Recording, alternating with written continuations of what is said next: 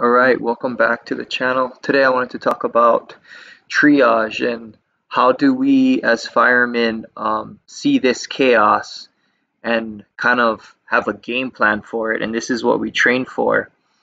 So basically we have all these people that are exiting the aircraft and there's nobody guiding them at this moment. And so the fire crews, we have 3 minutes. We train to be on scene under 3 minutes. Which this, based off this video, the airport fire department does respond. You'll see them in a little bit. But for us, you want to have an engine. We have an engine that doesn't carry water, so it's faster to get on scene. And they're carrying, we also have triage trailers, so a trailer that has all backboards and medical supplies, along with our personnel, our firefighters. We all come in on one truck, and we would ideally want to come in and help with those slides at the bottom. So we would be helping people exit. Right around here would be standing. We would have maybe one or two firefighters here, one or two firefighters here as they're exiting. This can be a very slippery and injury prone area. So this is where we would be sitting and helping people evacuate and telling them where to go, directing them. So we try to keep people walking wounded. So most of these people are walking. So we would try to have one truck that is, we have our loudspeaker coming from the microphone on of our trucks, and we would tell them, okay, everybody who can walk and hear me, walk to me. So we would have all these people kind of coming to one area and maybe do the same thing on this side. And then that way we can get a count of how many people have left the plane and we can keep them together and organized. I mean, it's easy to talk and say. I mean, this is an ideal situation. The fire department's not even here yet. So it is hard when the aircraft decides to evacuate. I mean, they need to get people out immediately. And so ideally you'd want to contact the airlines and then see how many passengers are on the aircraft, so you have a total count. And then using that total count, you would start gathering the people, getting them in one area, and then if based off of what you see, if they have minor cuts, but they're still walking and they're able to talk to you, they're not they're not have altered mental status or anything like that, they would be a green. If they have minor cuts, they would be a yellow, and if they had life-threatening injuries, they would be a red, or a gray, or a black. And black means they deceased and didn't make it. So that would be one way we call triaging the people. They do it in the military. It's basically a way to help the most amount of people in the shortest amount of time. Because if we find one person that's really injured and we focus on that one person, then there's a lot of other people that could need care that aren't getting care.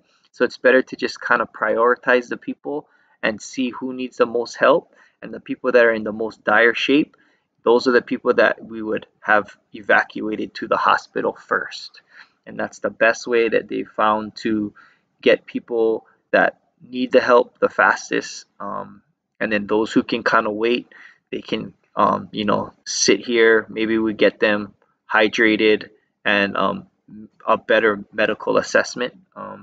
And then meanwhile, the firefighters are also with the water putting out these fires, but this can happen simultaneously. So you can have triage happening down here, firefighters helping with the evacuation process, and then you could have the other firefighters in the trucks putting water and helping to stabilize the aircraft and also extinguish that fire. So you can see there are some people working from the airlines that are helping. Here comes the fire crew.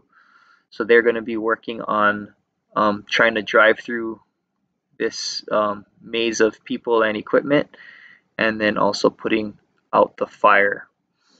But that's pretty much it. I mean, this is a very crazy, chaotic situation. That's why we have our airport emergency plan, which we go over every year, and we do our triennial drills as airport firefighters, where we practice these types of things so that we can be the calm during the storm. When everybody else is panicking, we can come in, put out the fire, and basically try to get some organization to this chaos.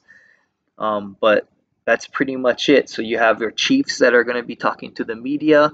You're going to have a lot of medical, maybe even helicopters to transport people out of there quickly.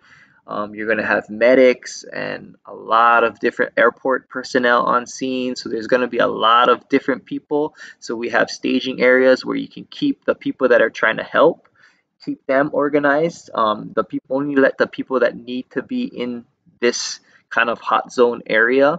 Um, the police will enforce it and kind of keep people out, keep media out, and then let everybody that needs to be in there do their jobs. And then you'll be tagging those people. So we have ribbons and tags, and so if this person was a green, he would get a green ribbon around his on his arm or her arm, and then you would have the total count of from the airliners, and then you would have a count, and if people are leaving to the hospital, you would count how many people left and then also their names, and then when they arrive at the hospital, you would get a count there to verify that they have gotten to the hospital. And then you slowly start, managing the scene, and the chaos gets less and less, and then more and more people come to help. And then yeah, and that's kind of how it works. But the main thing is you keep track of where all the patients went, because that's what's going to be the most cause for headaches down the road. Contact the airlines, and then the airlines also contacts the passengers families, and make sure that they understand what is happening as well and where their family members went. So I hope that makes sense and you enjoyed this video. If you have any questions and comments, you can leave it down below, and see you next time.